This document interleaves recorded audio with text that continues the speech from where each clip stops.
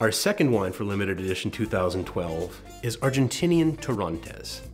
You may not be familiar with that variety, but it is heavily planted all over Argentina. There are several subspecies of Torrontes, but we're using the one called Torrontes Riojano. It has the highest quality of the varieties. It crops lower and improves the intensity and richness of the fruit.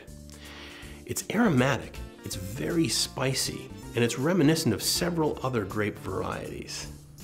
It's an easy drinker. It'll also drink quite early. This is not one you're going to have to put away forever in your cellar before you can enjoy it. The grapes come from the same vineyards that we harvested our Malbec Bernardo from, Vinas Dona Constanza, and the growing conditions and the soil are perfect for Torrontes as well. Torrontes, as I said, is a very spicy and aromatic grape. Most people will compare it to Muscat or Gewürztraminer because they're also quite aromatic. I happen to think it is close to Viognier.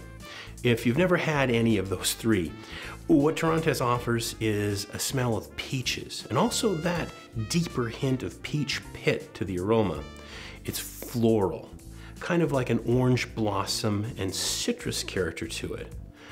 But all those rich, intense flavors don't mean that it has to take a long time to integrate. It drinks early and it drinks easy. You'll have to wait for 3 months for it to calm down in the bottle, but after that, it's going to be rich, flavorful, really lush drinking. It'll also age well, but only for about a year to 18 months. This is not one to put away for the ages. It's one to enjoy straight up. It's a great food wine. All that fruit character and richness help it work against salty or smoky things. So smoked meat, medium strong cheeses, seafood, or spicy foods such as Thai will work excellently with it. However, we have come up with something really special for limited edition 2012. The Argentinian Torrontes is being paired with a fig and goat cheese tartlet. Figs are stewed in red wine until they're soft and rich. Then they're served with caramelized onion and goat cheese on flaky butter pastry. This works with the Torrontes because the fruitiness goes against the goat cheese for a sweet and tart combination.